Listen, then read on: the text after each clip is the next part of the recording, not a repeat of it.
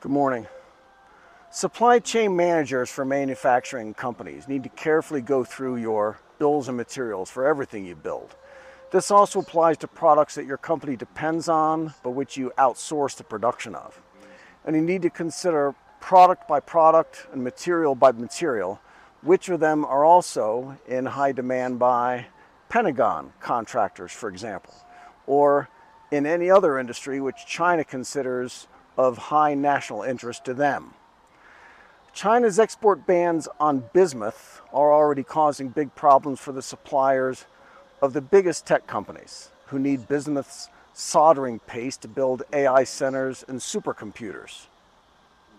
Antimony is another good example. Antimony is used by weapons makers to build bombs and explosives, and antimony is also a critical component of flame retardant used in textiles and plastics.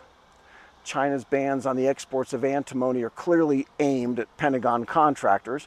Your company probably is not building rockets for Raytheon or artillery shells to be used in Ukraine, but it doesn't matter. If you need antimony for anything else, it's not coming.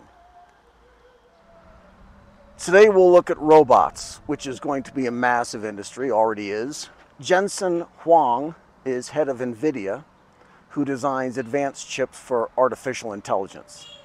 He expects his Nvidia chips will power smart factories and robots and robotic systems. A robot might one day be hired for $100,000 per year, and humanoid robotics may be the biggest industry ever. Nvidia is already building the AI models for them. One analyst expects annual production to be over 1 million units soon. The physical functionality for the robots is already there. Now they just need to be built smarter. All of this is also obvious to policymakers and industrial planners here in China. In March, the national government opened the first of what will be many investment funds for robotics and smart factories. $138 billion for this phase.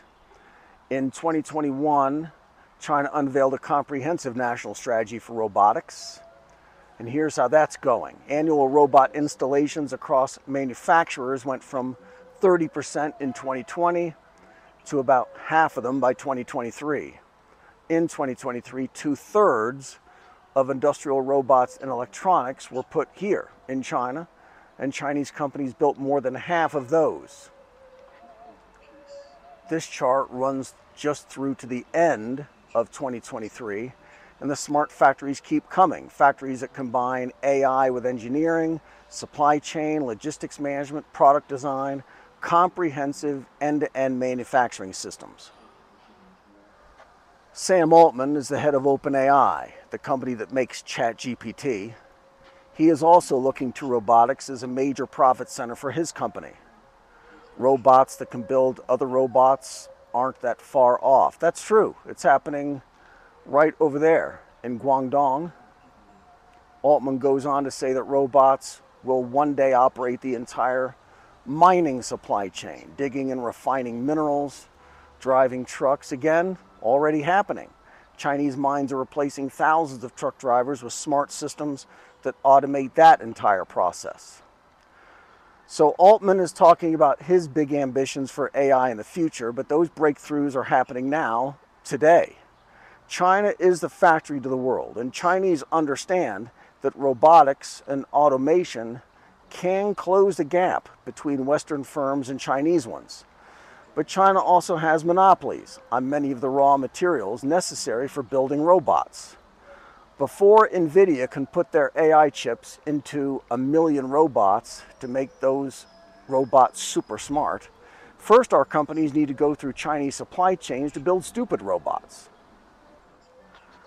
And that's true for Sam Altman and OpenAI too, if they ever hope to get their models installed in humanoid robots working in smart factories and driving mining trucks.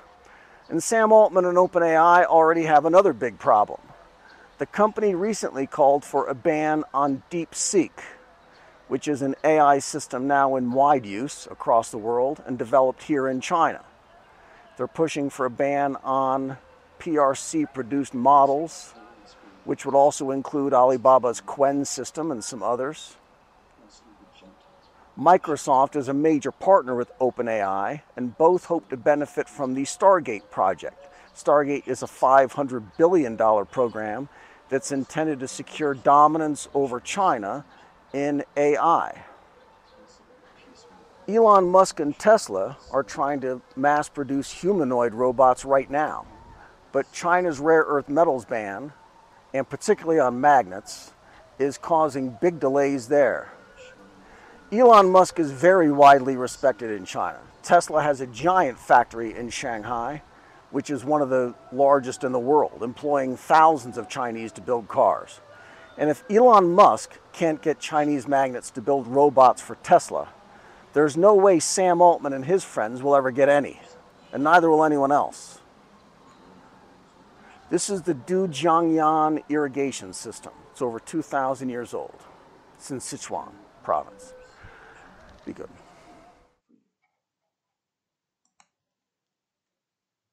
Store up for yourself treasure in heaven. For where your treasure is, there will your heart be also. No man can serve two masters. You cannot serve God and money. So do not be worried about your life,